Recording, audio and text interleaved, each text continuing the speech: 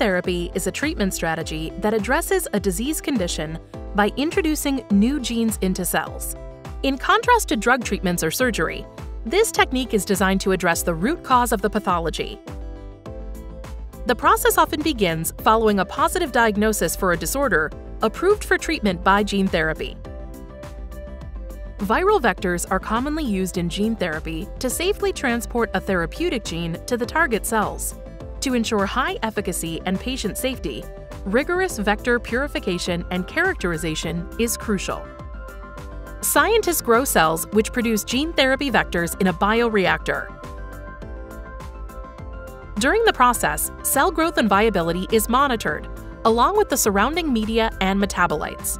Maintaining optimal, consistent growth parameters can maximize production and help mitigate resource waste. Once the cells have adequately grown, the cells are quickly and reliably separated from cell culture media with a high-performance centrifuge.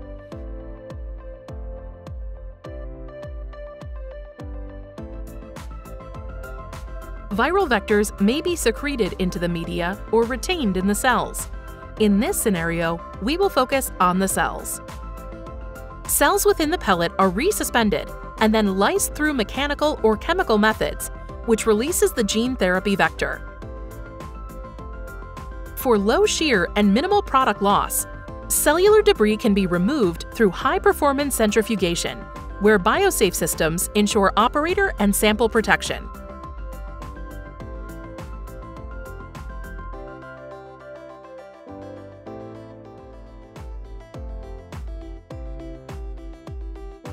Next, particle separation through density gradient ultracentrifugation provides high yields of capsids with high purity.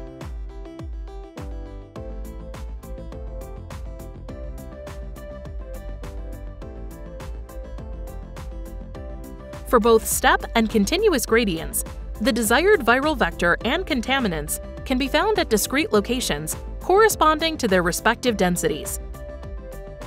Typically, full capsids are desired, and these more dense vectors are found lower in the gradient. The band of interest may then be extracted.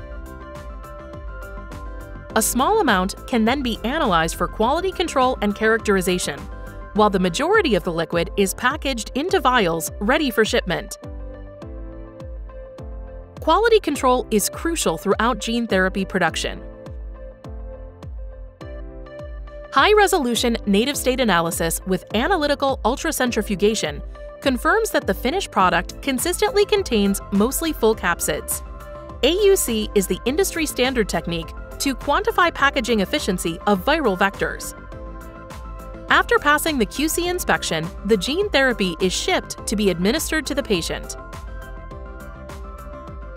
Given current pace, the future of gene therapy looks bright. Continued expansion of use will complement drugs or surgery for many debilitating disorders. To learn more about gene therapy and the ways that Beckman can facilitate its production, visit beckman.com/resources.